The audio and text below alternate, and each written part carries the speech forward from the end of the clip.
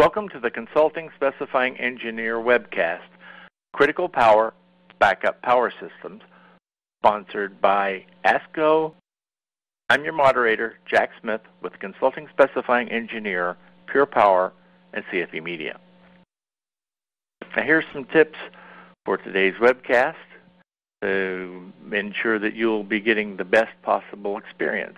If you're having trouble with your slides or your audio, refresh your browser or click the Refresh Media button directly under the presenter's photo. You can control the volume settings of this webcast by adjusting the volume on your computer speakers. If you're having technical problems, click the question mark at the top right corner of your screen to bring up a list of system checks to try before contacting an online technician. If you do need a technician, type a message in the Ask a Question box and someone will respond as soon as possible in the Answered Questions box. Type questions for today's speakers in the Ask a Question box on the left side of your screen. The Q&A portion of this webcast will start after the prepared presentation, which is roughly about 45 minutes from now. If you are on Twitter, tweet your questions to us at #CSEBackupPower. Today's webcast is being recorded, and you will receive an email with the link to the archive in about a week. To download the presentation slides, use Event Resources on the left side of your screen. Now we will hear from three of today's sponsors, ASCO,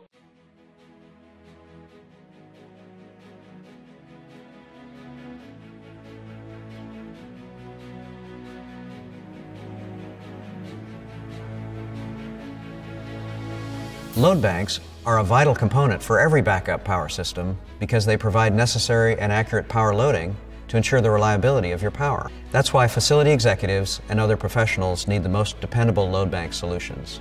The combination of ASCO, Avtron, and Froment connects all the pieces, so your facilities always have power. The combination of unparalleled experience, leading-edge technologies, and the most responsive global support in the industry are complemented by the broadest load bank portfolio that can be integrated with Sigma load bank controls. To learn more and download a load bank white paper, visit our website or call 800-800-ASCO. For those of you who are interested in receiving a learning unit credit for this event, you need to pass a 10-question exam. To take the learning unit exam and to download your AIA CES certificate, use the Learning Unit Exam tab option at the top of your screen. The exam will open in a new browser window, and you can complete the exam after the webcast. However, the link will break when the webcast signs off. The exam will be posted on the Consulting Specifying Engineer website with the on-demand version of this webcast. In keeping with the American Institute of Architects Continuing Education System Policy, please take a few moments to read the quality assurance slide.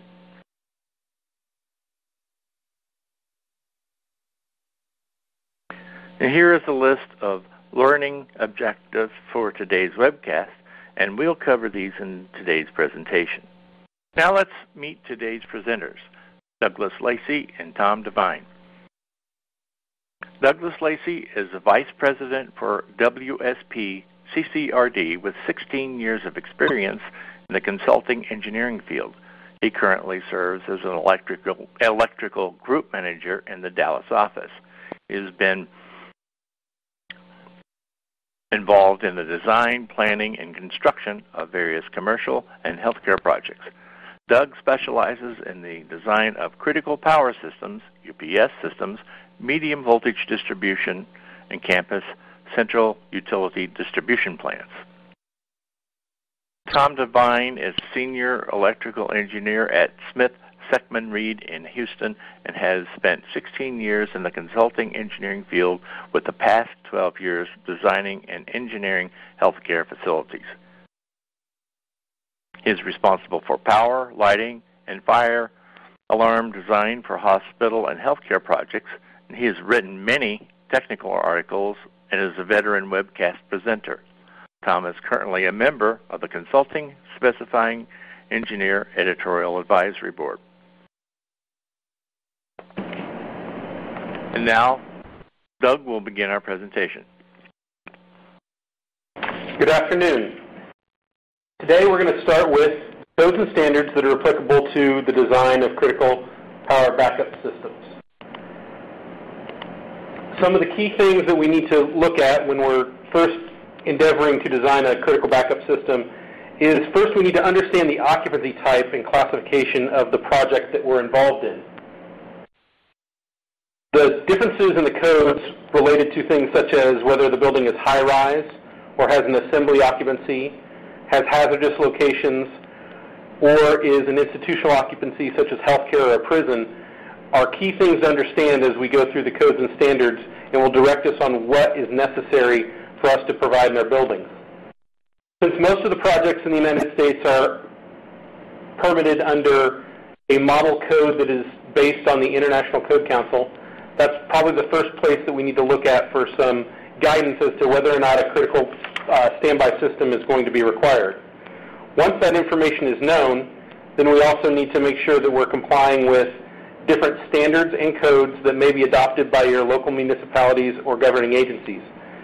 Those agencies could include different federal agencies, such as military projects, could involve state offices, local cities, or licensing boards for institutions such as hospitals, daycares, and so forth.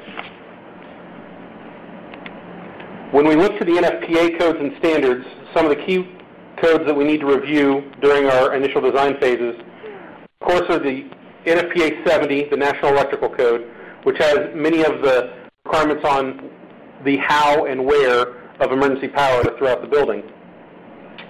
In addition, NFPA also issues other standards that relate to critical backup systems, such as NFPA 99, which will give details about healthcare facilities and is correlated with information that's also provided in the NEC.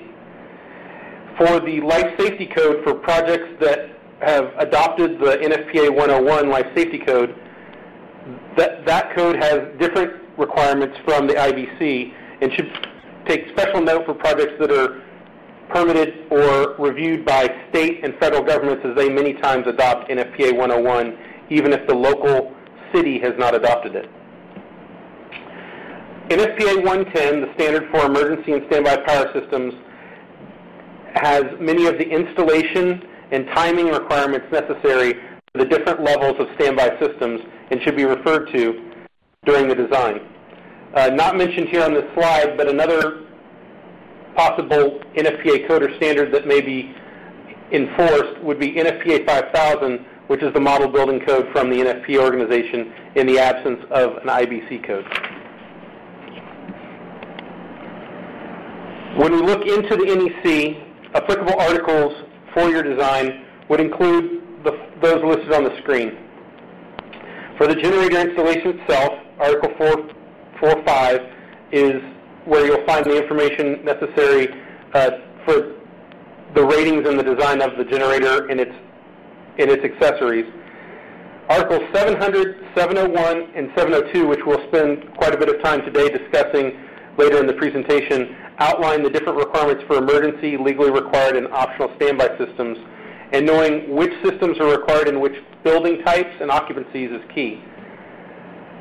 Article 705 for the interconnected electrical power production sources will be applicable if you're connecting to photovoltaics or other standby systems that you may be using in your facility. Article 708, the Critical Operations Power System, or COPS, is another specific type of standby system that Tom will discuss at length as we move forward. There are some common articles with special applications that you'll find in the NEC that we'll refer to throughout this presentation.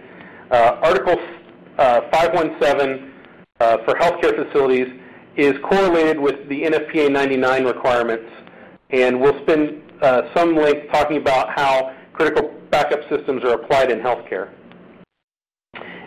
NEC Article 695, in conjunction with NFPA Standard 20, talks about how the critical backup system or standby system would be used in conjunction with the fire pump for fire protection of your facility. With that, Tom will take us through standby and emergency systems. Thanks, Doug. Chapter 7 of the NEC shows the requirements for 3 different kinds of standby systems that are generally applicable. And those will be emergency systems, as described in Article 700, legally required standby, as in Article 701, and optional standby in Article 702. I'm going to talk right now about emergency 700 loads and 701 loads. And I'll use this one-line diagram. This is a one-line diagram of a hypothetical facility. It doesn't correspond to anything real. It shows legally required standby in yellow or orange. It shows emergency in red. Optional is in green. COPS is in blue. And at the far right is just some normal stuff that we really won't be looking at further.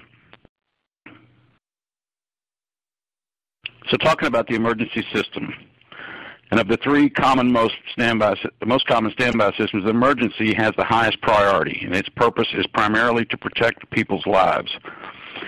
We've got a little snippet of our one-line diagram on the right. It's expanded a bit, and it shows the normal and emergency feeds to the transfer switch and a couple of levels of distribution. Emergency systems are, as defined in the code, systems that are required by a law or code, and they're specially classed as emergency systems in that code, or they're classed that way by an AHJ, an authority having jurisdiction. Emergency systems provide power that's essential for the protection of human life, and the favorite example of emergency loads might be egress lighting. This lighting that illuminates a path to the outside of the building when normal power source is not available. Some other emergency loads are fire alarm or communication systems that are used to communicate with emergency services like the fire department, or that are used to provide emergency instructions to occupants. Also, industrial processes that can't be shut down unexpectedly without some danger to people. Some systems that we might intuitively consider as emergency loads aren't, in fact, served by a code-designated emergency system. Note that smoke removal systems in particular are not on the list of emergency loads. They will be listed as legally required standby. Now, here are some of the requirements for emergency systems. This list covers some of the maybe the more interesting requirements. If we try to do an exhaustive description of all the requirements for an emergency system, we would not be able to finish it in this hour. The capacity of the emergency system, and most of the time that would be the minimum compliant capacity of the generator, has to be enough to operate all the loads connected to it simultaneously. And this is a very stringent requirement for a generator because it's unlikely that the system will ever have all the loads running at the same time. Nevertheless, the nature of the emergency system calls for it to be prepared for whatever is asked of it at any time, and hence this requirement. Transfers to the emergency system have to be automatic, so they call for automatic transfer switches. There's a 10-second rule that says within 10 seconds of the loss of normal power, the emergency system will apply power to the load terminals of its transfer switches. So that's a 10-second rule. There's also a requirement for selective coordination. That's in Article 700.28. It requires that the emergency system overcurrent devices, quote, be selectively coordinated with all supply-side overcurrent protective devices. This requirement first showed up in the 2008 edition, and it's led to a lot of discussion ever since it appeared. The 2014 edition amped up the definition of selective coordination in Article 100 to the point of requiring full selective coordination for all overcurrent devices in the emergency system for all possible levels of overcurrent and all possible device opening times. It looks like the impetus for this requirement is generally theoretical because there were no documented events of death or serious injury that resulted from a failure of selective coordination. And later on, we'll look at how this requirement gets modified for healthcare systems in NFPA 99 and in Article 517. Article 700 also allows us to use a single generator or generator system to serve the emergency system along with other loads. If it does serve other loads, Article 700 says that it has to have automatic load shed to preferentially keep power on to the emergency loads at the expense of the other standby loads.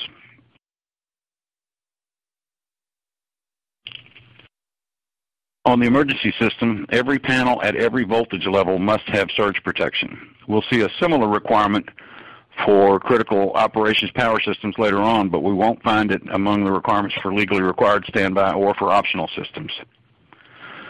Emergency wiring has to be kept independent of all other wiring. It can't occupy the same raceway or wireway or enclosures with anything else except where it's absolutely necessary, and exceptions might be generally for enclosures of transfer equipment like transfer switches, where I have to bring normal power and emergency power or generator power at least into a single enclosure so that they can each be inputs to the transfer switch. 700.10 also says that wiring from the generator to the emergency system has to be separate from all other wiring, but it allows an exception for systems that serve the emergency transfer switches from separate vertical sections or from separate disconnects. The diagram on the right shows the generator feed from our hypothetical drawing. It has a single conductor from the generator to the standby system wireway with separate disconnects serving each of the 4 components in the system, and in particular a separate disconnect for the emergency system. The requirement first showed up in the 2008 edition. It's not retroactively enforced, but it does apply to additions to existing systems typically. So it can be impossible to add a breaker to an existing switchboard to serve, say, an optional load from some vertical section when that section has any component of the emergency system in it. Article 700.10D11 requires some form of fire protection for the emergency system in a high-rise building or with a large assembly occupancy. Options are listed: circuit protective systems, fire barriers, concrete encasement, and fire sprinklers. Note that there's a bit of an erratum here. That I say on the slide 700.8D, the correct reference is 710.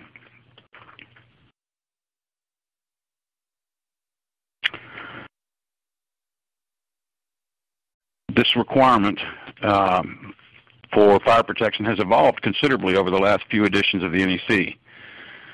In 2002, it only covered specific occupancies, and in particular, institutional, which would cover hospitals, was not on that list. One way to comply was to be in a fully sprinklered building. But in 2005, the requirement changed from be in a fully sprinklered building to be in spaces or areas protected by an approved automatic fire suppression system. In that same edition of the handbook, warned that spaces above ceilings aren't normally protected by the sprinkler system. That was unexpected. And then in 2008, the handbook dropped that warning and said that circuits installed in a fully sprinklered building are generally adequately protected and nothing further need be done. In 2014, they deleted the list of affected occupancies, so the requirement applies to all occupancies. And the warning about space above ceilings came back in the handbook. So it's not clear what is really required for above ceiling installations. The handbook isn't enforceable as code, but its provisions carry a lot of weight with an AHJ, and so it's certainly possible that a requirement for additional fire protection for circuits above ceilings could be enforced. That might be in the form of fire enclosure, a fire-rated feeder, or I've even seen installations of sprinkler systems above ceiling just to protect a big feeder. It's also worth noting that the 2015 edition of NFPA 95, which is the Healthcare Facilities Code, specifically states that these fire protection requirements don't apply in healthcare facilities, and it seems likely that the next edition of the NEC will include something similar in Article 517, and that'll cover healthcare requirements. This exception continues a trend that we've seen in the last couple of code cycles, in which Article 700 typically ratchets up requirements, and then the next edition of NFPA 99 exempts hospitals from those requirements. Now looking at legally required standby systems, the next item in the big three hierarchy of standby systems. The requirements for these systems are described in Article 701 of the National Electrical Code. Here's our expanded diagram of the legally required standby. On the right, showing the normal feed, the transfer switch, and again, a couple of levels of distribution. You'll notice one thing, there's no surge protection devices in these. We'll talk about that in a minute. Like emergency systems, legally required standby systems have to have, are required and specifically classed as legally required standby by law and by the codes or by an AHJ. They provide power to selective loads other than emergency loads, and the loss of these loads could create a hazard to people or hamper rescue or firefighting efforts, but it doesn't rise to the level of threatening human life. Some examples are smoke removal systems from atriums, sewage disposal systems whose loss could, of course, interfere with rescue efforts, and then heating and cooling systems. Now, here are some of the requirements of legally required standby systems along the lines of what we talked about for emergency systems a few minutes ago. The capacity of the generation system has to be enough to operate all of the loads that are intended to be operated simultaneously.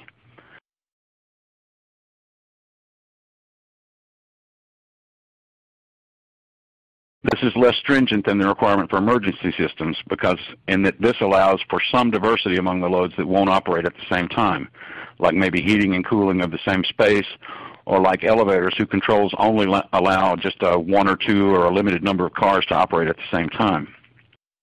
Like emergency systems, the transfer to standby generation has to be automatic. The timing rule is 60 seconds. It has to apply power to its load terminals of its transfer switches within 60 seconds after normal power fails. We also have a selective coordination rule. It's exactly identical to the rule for the emergency system. Very stringent. And finally, Article 701, just like 700, allows us to use the same generator to serve higher priority emergency loads along with lower priority loads with the same generator that serves legally required standby, provided that we have automatic load shed. It has to prioritize emergency loads top, followed by legally required standby, and then optional loads. And here is another erratum. That reference should be 701.42 rather than 701.4b.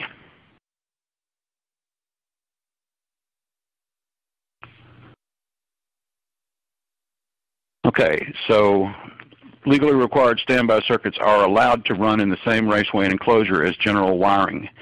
There's no requirement for separation like we had with emergency systems. There's also no requirement that legally required standby circuits occupy separate vertical sections of switchboards or switchgear to be able to be served from a single generator feeder. That requirement exists for emergency systems, but not for legally required standby.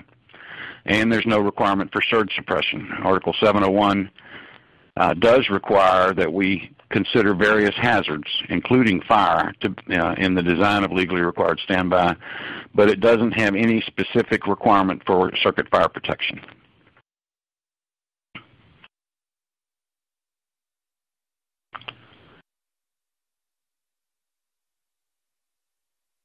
For healthcare, the legally required standby system typically is part of the equipment branch, serving heating and medical air and vacuum, certain exhaust fans, and some limited heating in places that get cold enough to cause hazards to patients in cold climates. There were a number of changes in the 2014 NEC that affect healthcare requirements for the standby power system, and we will talk about those a little bit later. However, recent changes have had a minimal effect on the treatment of legally required standby loads. Doug, back to you. So as we move down the hierarchy of systems, we get to optional standby systems. These systems would include items that are not legally required and not an emergency. They aren't intended for the protection of human life or to assist in firefighting, but rather these are items that perhaps the project owner would desire to have on a backup power source in the event that the normal utility source were to fail or to be unavailable. One of the things that you'll note here is the capacity for this equipment is for items that will be operated at one time. leaving a bit of latitude into what the owner would define as operated at one time. So if you could prioritize even a subset of the optional standby systems, that would allow you to put more devices on the standby system, provided they weren't going to be simultaneous or wouldn't affect the other systems that Tom mentioned before. So while it's permissible under the code to have the same generator source equipment, power, emergency systems, legally required systems, and optional standby systems, we need to have separate automatic transfer devices, and in this case for optional standby it could be a manual transfer device that would allow for a prioritization of load. Optional standby can be a manual switch that would be manual initiated, and using those combined systems, we need to understand that the load shed capability would need to be available to shed the optional loads in the event of an emergency where you would only want the emergency systems or legally required systems to run, or if the generator capacity were to begin to be overloaded, the system would be able to command these loads to go off first. We also need to understand how this affects selective coordination. Selective coordination would be making sure that the overcurrent device closest to the fault or power abnormality would be the device that opens, rather than letting a device farther upstream open. While the code requires that selective coordination on the other two types of systems, it should be noted that one could interpret that if we're using a combined system, that we would not want an overcurrent device on the optional standby branch of that system to inadvertently trip a breaker that would affect the emergency or legally required systems. So you would need to do your overcurrent coordination study to ensure that you had selective coordination at least down below the automatic transfer switch for the optional system. And now back to Tom, and he's going to talk about COPS. Thanks, Doug. Article 708 covers critical operations power systems, abbreviated COPS, and it first appeared in the 2008 NEC. Right around that time, recent events had pretty well highlighted certain vulnerabilities to natural disasters and to disasters intentionally initiated by people in the national electrical infrastructure. So 708 defines requirements for standby power systems that serve facilities that support critical functions. 708 describes critical operations power systems as those that serve facilities that are essential for public safety, for emergency management, national security, or business continuity. Some examples might be fire stations and 911 call centers, certain government buildings, and for business continuity that might refer to a stock exchange or a communication infrastructure facility. The COPS is normally designated by a governmental authority, or it may be defined by the laws or codes. And alternatively, a facility can declare itself to be a COPS based on its own internal documentation. But being a COPS has a lot of requirements, and it doesn't really seem to provide a lot of benefits. It's difficult to think of why a facility might decide that it wants to be under Article 708's requirements, but nevertheless, the code makes a provision for it.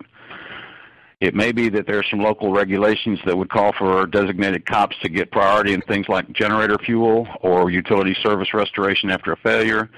If that's so, there could be some benefits, but those will not be defined in the NEC. They'll be defined outside of it. One of the key definitions in 708 is a designated critical operations area, abbreviated DCOA. A DCOA is the location that houses and supports the critical operations. You could say that it's a facility or a piece of a facility that requires a critical operations power system. Examples of them are the same as similar to what we've talked about. They could be air traffic control, more emergency call centers, some data processing centers, or some broadcast stations. The NEC does not make any effort to decide what might be a DCOA. It leaves the designation of the DCOA to local authorities and instead describes the requirements for the installation of the COPS. And here are COPS requirements. The alternate source for a COPS, which is normally a generator, has to have enough capacity to serve all the loads that are operated simultaneously. But the code specifically states that this capacity applies to a varying load, and that the system has to be able to serve the loads indefinitely. The purpose of declaring that the loads are variable is to allow a standby rated generation system to serve a COPS, as opposed to having to have a prime rated or a continuous rated system given the unlimited time requirement. Now, that doesn't mean that the fuel has to be there for an unlimited time. That means that the generator can't require a shutdown or cool off period while it's running. Obviously, fuel would have to be delivered and staged on a regular basis. And like emergency systems and legally required standby, the transfer to the alternate source has to be automatic. Transfer time is not defined. It's listed as required by the application. Some things that might have, for a business data center, that might mean fast enough for the UPS to hold the load up during the transfer. For a fire station, it might be a few minutes, and for a detention facility, for a jail, where things can go wrong fast, that might just be a couple of seconds.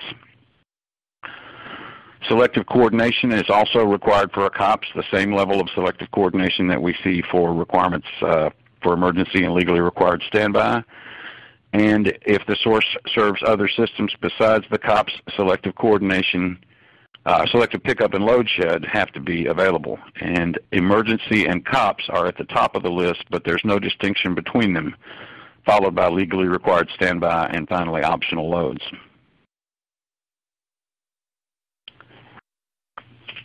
A COPS has to have surge protection at all distribution voltage levels. It's a different requirement than the Article 700's requirement, which is suppression on all panel boards and switchboards, etc.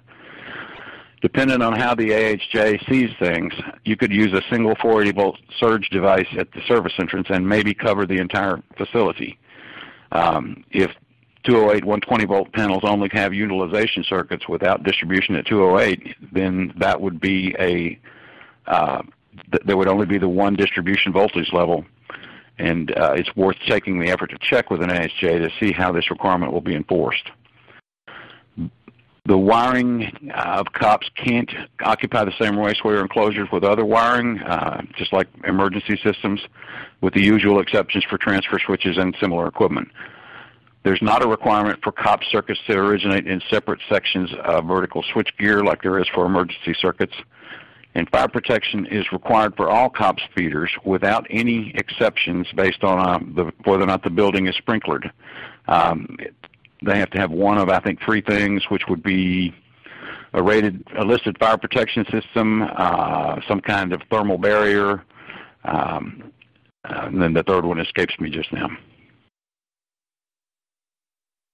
So we'll take a quick look at healthcare, beginning with the 2012 edition of NFPA 99. Requirements for hospital systems started to diverge from the requirements for emergency systems. We're not here to cover hospital systems in detail, but we will spend a minute or two talking about the code changes that affect healthcare. And prior to 2014, the life safety and critical branches of the hospital systems were defined in the NEC as the emergency system for a hospital, and they fell under the requirements of 700. Article 517, which covers healthcare facilities in the NEC, amended those requirements somewhat, but generally 700 covered both these branches. In 2014, the definition of emergency systems for hospitals was deleted from Article 517. And the three branches, life safety, critical, and equipment, are today considered just as the essential electrical system with no emergency system being defined. The rise in action for this change seems to have been the requirement for selective coordination. Every edition of the NEC amps up the level of requirement for selective coordination since 2005. Now, the writers of NFPA 99 take a different view of selective coordination, and they see it as only one component of an appropriate overcurrent protection design, and believe that too strong a commitment to selectivity could have a negative impact on other issues of the design, like the very protection function itself and on arc flash levels in the systems. So that has been abrogated.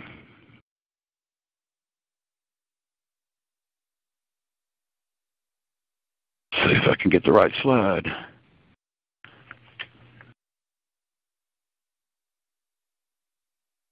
So,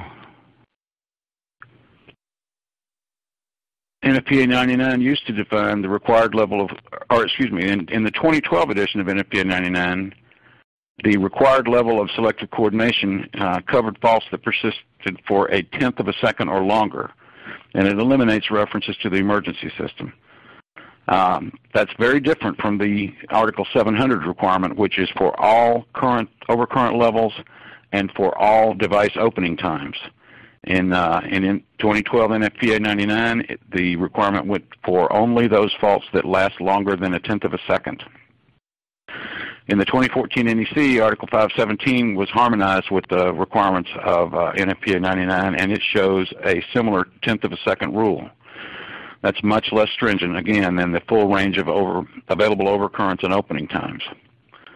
And 517 requires that the life safety branch, which powers a lot of the same things that the emergency system serves in a non-healthcare occupancy, falls under the requirements of 700 emergency systems, except where those requirements are specifically amended in 517. So the wiring method provisions of Article 700 apply to the life safety branch, but the requirements for selective coordination of Article 700, which are amended in 517, don't. So summarizing healthcare, hospitals no longer have an emergency system. The life safety system generally falls under 700, except where it's amended in 517. Now, it's worth noting that AHJs may take a different view about whether the critical branch falls under Article 700 as well. The definition of an emergency system, which is a system serving functions whose loss could present a danger to human life, that certainly applies at least to parts of the critical branch. So it's possible that an AHJ could declare the critical branch as a de facto emergency system and try to enforce those requirements. So it's worth making the effort to determine from the AHJ how he sees the emergency system in hospitals. And Doug, back to you. All right, so now that we've covered some of the different subdivisions of the standby power system, it's important to talk about the fuel that will be used to feed the backup source. So one thing to note about fuel storage is there are many different fuel sources that are allowed to be used by NFPA 110. Those include LP, natural gas, diesel, and gasoline. NFPA 110 5.1 gives us a discussion about whether or not a gaseous system can be used as a backup for a level 1 system, and it has an exception that discusses whether or not there is a high probability of that system being able to support the backup power source. So in different regions of the country, you would need to conduct a risk analysis to understand whether or not a natural gas pipeline system would be a system that could be used in a level 1 system. Areas that are prone to earthquakes or disruption in pipeline that would cut off the natural gas source would be poor candidates for using natural gas for your backup system. And a local AHJ, based on different runtime requirements, may require that you have either a biofuel solution or a portion of your backup system be on another source such as diesel or a locally stored LP gas container. So the runtime requirements vary based on occupancy type, and the state and local codes as well as a seismic risk analysis will direct you as to what the total duration of runtime is required. One thing to note here, there's been a lot of talk about demand response or connecting your backup systems to be able to provide some sort of peak shaving. We could fill an entire another presentation on the EPA's restrictions for stationary standby runtimes and how those would affect the pollution control equipment on generator sets.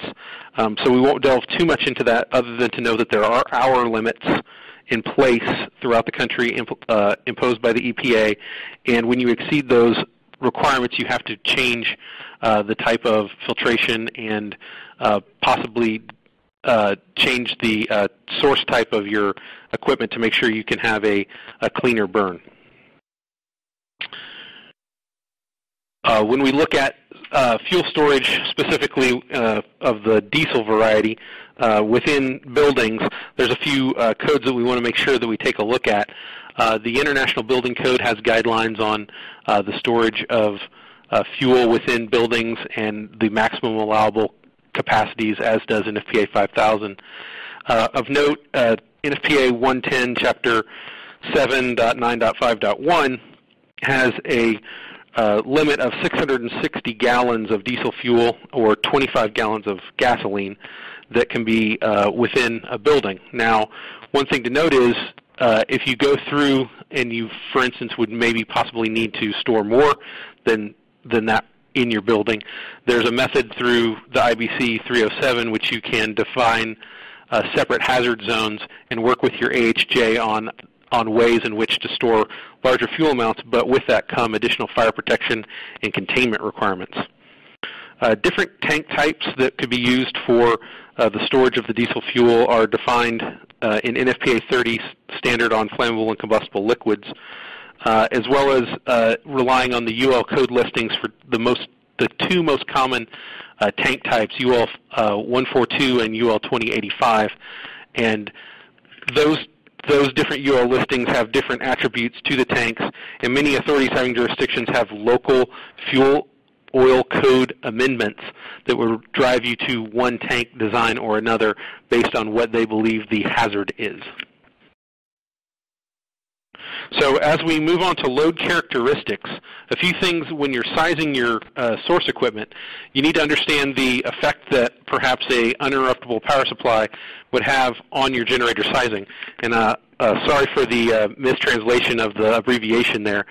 When in the SCR that I'm talking about here, I'm talking more about silicone-controlled rectifiers. When it comes to how they affect the automatic voltage regulation of your generator system, anytime you have a non-linear load, it creates notches in the sine wave, and that sine wave is what the AVR is trying to control. Thus, if you have a very distorted sine waveform based on perhaps a low number of pulse SCR rectifier, you're going to see overcorrection, undercorrection spikes from your generator, and it's going to always be goal-seeking on how to maintain voltage. So when you talk about generators that are used for nonlinear loads, such as those in healthcare and data center applications, you make sure you have a generator source that's robust enough, it's large enough in capacity, and has an alternator that can handle those nonlinear loads. Most of this information is going to be found by looking at the prototype testing of the generator and alternator combination, looking at the power factor contribution, and basically working with your different generator manufacturers to understand which of their product lines are better suited for the load application, because it is not a one-size-fits-all market. With regard to fire pumps, NEC Article 695.7 states that the voltage cannot drop more than 15% on the start of the fire pump. It cannot vary more than 5% while it's running. So what this means is if you've already moved onto the generator, you need to make sure that you have a generator that can take a not drop more than 15% voltage when that large motor starts. And so I know that can be an issue, and we can have another discussion about how to properly size gensets to avoid wet stacking, but it is one of your largest loads. And with that, I'll turn it back over to Jack. Thank you, Doug, and thank you, Tom, for the first-rate presentation. A lot of information in there. And now our presenters will answer questions about the topic. So type your questions in the Ask a Question box on your screen, and please indicate which speaker you would like to answer your question by typing his name before the question. If you are on Twitter, tweet your questions to hashtag CSE Backup Power. We will get to as many questions as time allows. So to take the kernel learning unit exam, to download your AIA learning unit certificate, use the learning unit exam tab option. On top of your screen, the exam will open in a new browser, and you can take the complete exam after the webcast. However, the link will break when the webcast signs off. The exam will be posted on the Consulting Specifying Engineer website at www.csemag.com with the on-demand version of this webcast. Now let's get to the questions. So Tom, you get the first question, and it's at least 3 parts to it, so I can take it a little bit at a time or ask it all at once. But the first part of this question is, when a genset is applied in NFPA 110, Level 1, Type 10 applications, can the genset be used to back up loads that are not considered life safety? And Jack, I didn't hear. Is that to me? Tom? Yeah, that's Tom, yes. Okay, great. And the answer is yes, it can. I'm going to explain what those numbers mean. Level 1 means that the generating system is in a facility where a failure of power, a total power failure, could result in loss of human life or serious injury. Type 10 means that it comes up within 10 seconds of the loss of normal power. So this could be a hospital generating unit or generating system. And yes, it can be used to back up loads that are not considered life safety.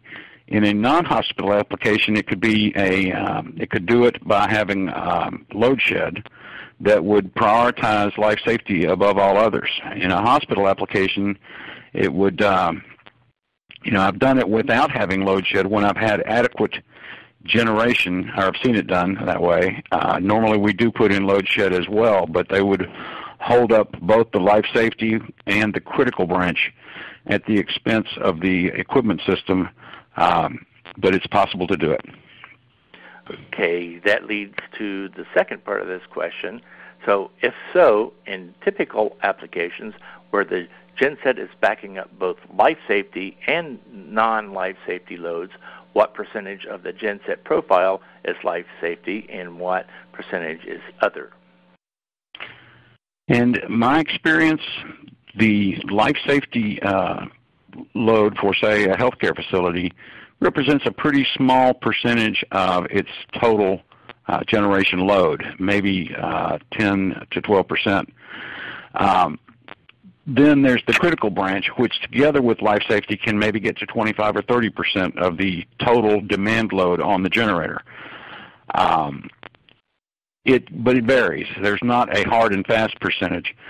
Then beyond that, of course, the rest of the load would typically be the equipment system, which would cover mostly environmental things, HVAC, heating, chillers, anything that's involved like that we could possibly do without, at least for short periods of time.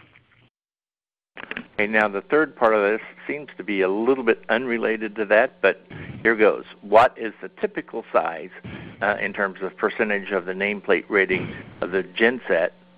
What's the typical size of the first load step in NFPA 110 Level 1 Type 10 applications? And I have seen it in Level 1 Type 10. Again, it would describe a hospital requirement because I have to have life safety and critical on within 10 seconds, and it is a life. It's important to the safety of human life to have it come on quick. I've seen it go from, say, the life safety branch to be maybe 10 or 12% to the life safety and critical, which might be 20%. But in multi-generator systems, I have seen the first load step be 100% of the first generator that came online. So it could be anywhere in there. You could go from almost 0 to almost 100. So the answer is it depends. That's right. Classic engineering answer. Now, Doug, this next question goes to you, and it's kind of like in 3 parts, but what are the typical reliability/availability requirements that your customers ask for? And I'm thinking that the first part is in general, second part is how about military, and the third part is how about data centers? Okay, so as far as the reliability of systems, that usually drives us towards looking at what types of redundancies the different ownership groups want in their standby power system. So we have to remember that the standby power system itself is the redundant source. So we have some owners who only request that we provide the code-required standby system in addition to the normal utility system. But then we also have other institutional, healthcare clients or data center clients that want to take that to additional steps of redundancy. When we talk about our data center clients, depending on what type of facility that we're looking at, whether we're talking about a Tier 1 server room, all the way up to a mission-critical data center that would be in the Tier 4 range, we've seen a lot of projects kind of hover in the Tier 2 to Tier 3 range, and those tiers have definitions by a couple of different entities. Uptime Institute is one that maybe people have heard of, as to redundancy of path of circuits, redundancy of equipment, redundancy of transfer devices, all the way down to the redundancy of the power inputs into the utilization equipment, such as servers themselves. Once again, it's a true engineering answer that it depends based on the client and what their tolerance for risk is.